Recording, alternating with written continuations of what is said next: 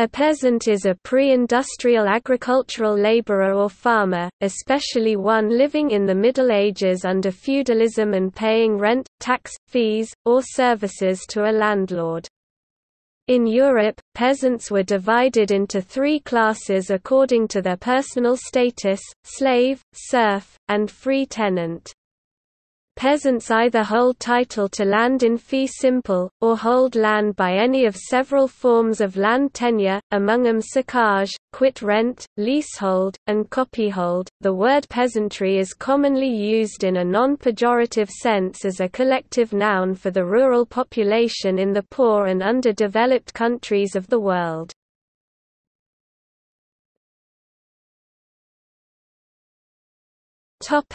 Etymology.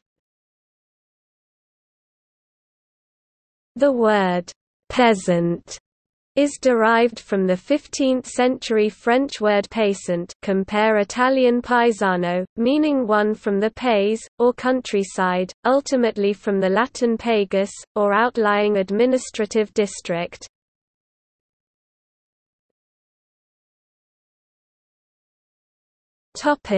Social position.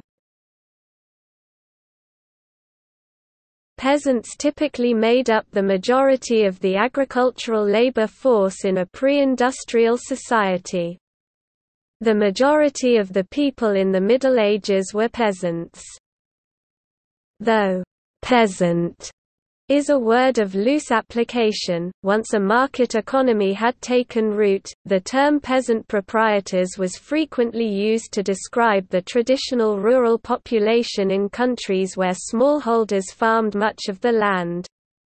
More generally, the word «peasant» is sometimes used to refer pejoratively to those considered to be «lower class», perhaps defined by poorer education and/or a lower income.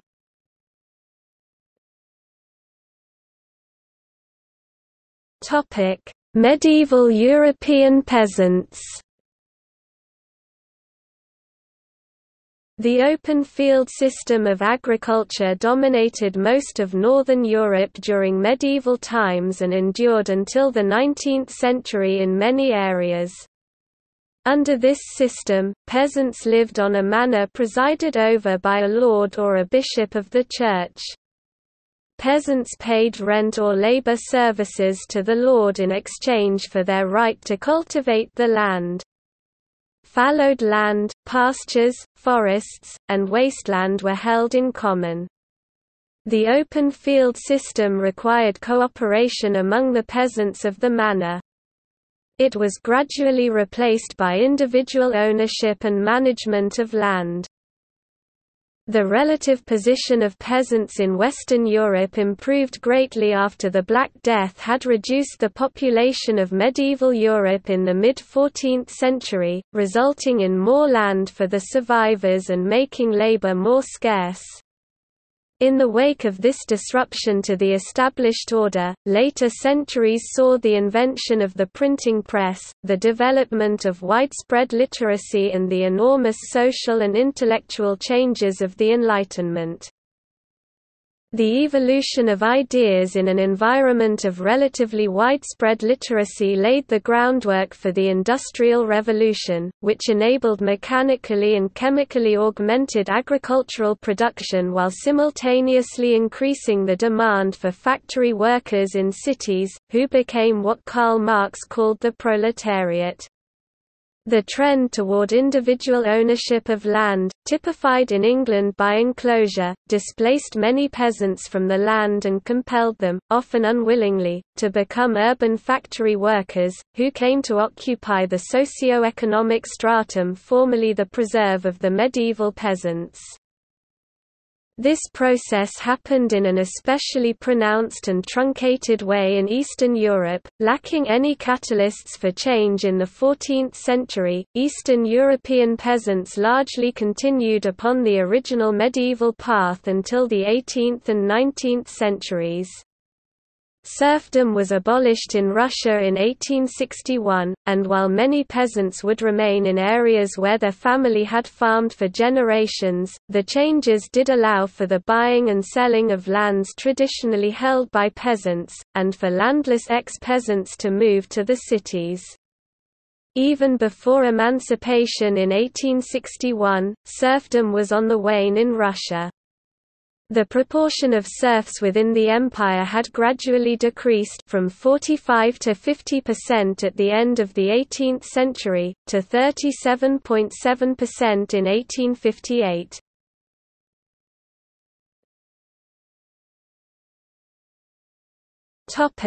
Early modern Germany. In Germany, peasants continued to center their lives in the village well into the 19th century. They belonged to a corporate body and helped to manage the community resources and to monitor community life.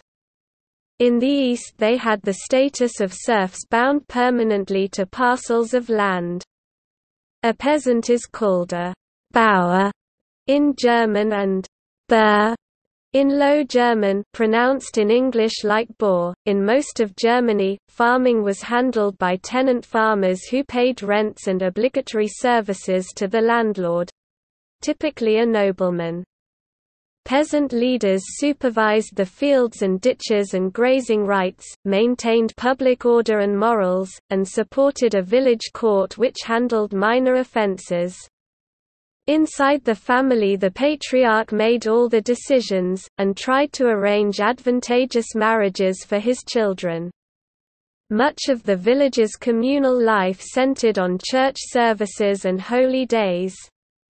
In Prussia, the peasants drew lots to choose conscripts required by the army. The noblemen handled external relationships and politics for the villages under their control, and were not typically involved in daily activities or decisions.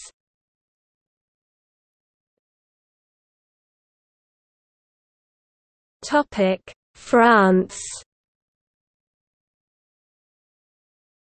Information about the complexities of the French Revolution, especially the fast-changing scene in Paris, reached isolated areas through both official announcements and long-established oral networks.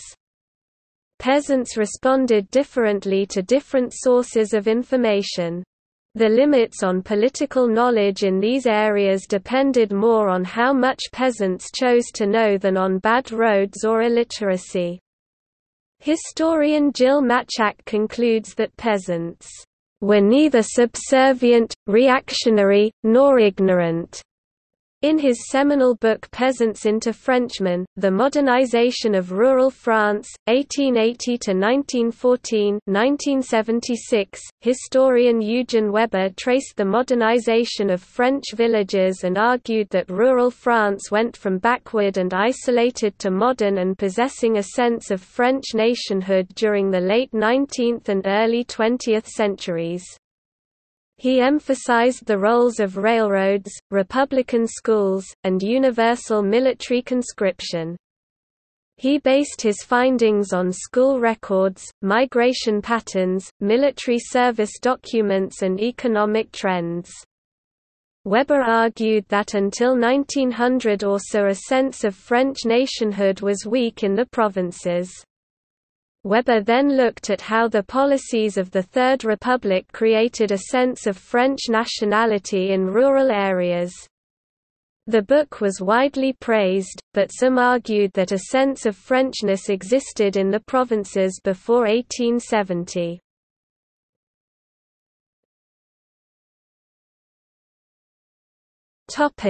Use of the term for Chinese farmers.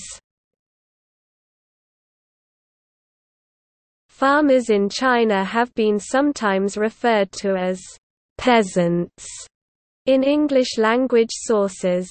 However, the traditional term for farmer, nongfu simply refers to farmer or agricultural worker. In the 19th century, Japanese intellectuals reinvented the Chinese terms fengjian for feudalism and nongmin or farming people, terms used in the description of feudal Japanese society. These terms created a negative image of Chinese farmers by making a class distinction where one had not previously existed. Anthropologist Myron Cohen considers these terms to be neologisms that represented a cultural and political invention. He writes, "This divide represented a radical departure from tradition." F. W. Mote and others have shown how, especially during the later imperial era Ming and Qing dynasties, China was notable for the cultural, social, political, and economic interpenetration of city and countryside. But the term nongmin did enter China in association with Marxist and non-Marxist Western perceptions of the peasant, thereby putting the full weight of the Western heritage to use in a new and sometimes harshly negative representation of China's rural population. Likewise, with this development, Westerners found it all the more natural to apply their own historically derived images of the peasant to what they observed or were told in China. The idea of the peasant remains powerfully entrenched in the Western perception of China to this very day. Modern Western writers often continue to use the term peasant for Chinese farmers, typically without ever defining what the term means. This Western use of the term suggests that China is stagnant, medieval, underdeveloped, and held back by its rural population. Cohen writes that the imposition of the historically burdened Western contrasts of town and country, shopkeeper and peasant, or merchant and landlord, serves only to distort the realities of the Chinese economic tradition.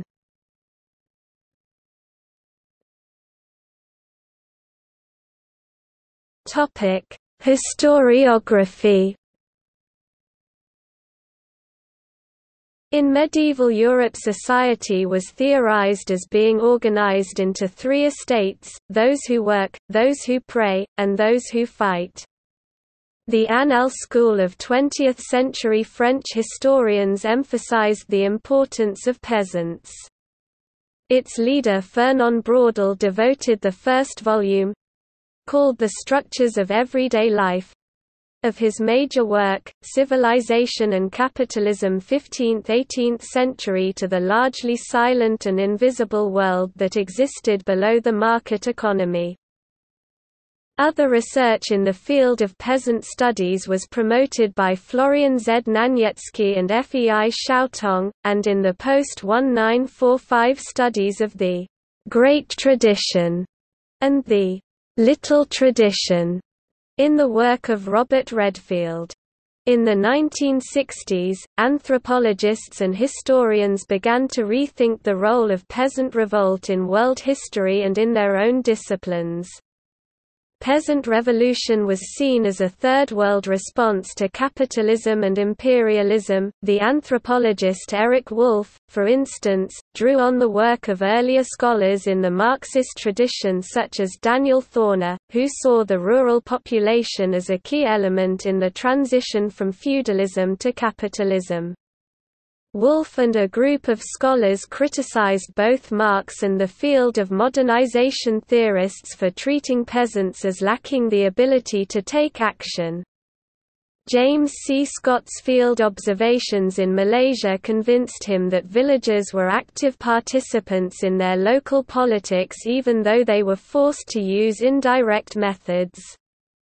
Many of these activist scholars looked back to the peasant movement in India and to the theories of the revolution in China led by Mao Zedong starting in the 1920s. The anthropologist Myron Cohen, however, asked why the rural population in China were called peasants rather than farmers, a distinction he called political rather than scientific. One important outlet for their scholarly work and theory was the Journal of Peasant Studies.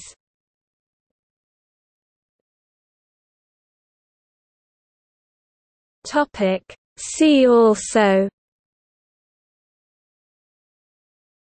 Agrarianism, family economy, feudalism, folk culture, peasant economics, peasant party, political movements in various countries, peasants' revolt, petty nobility, popular revolt in late medieval Europe, serfdom.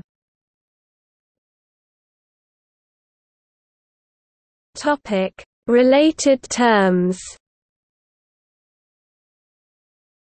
Alloa, Boer, Bracciante, Campesino, Churl, Contadino, Cotter, Feller, Free tenant, Hari, Honbyakusho, Kotzius, Kulak, Mujik, Nongmin, Page Sos de Remenka, Pian, Rumen, Serf, Sharecropper, Smurd, Serb, Taran, Tenant farmer, Vesson, Villain.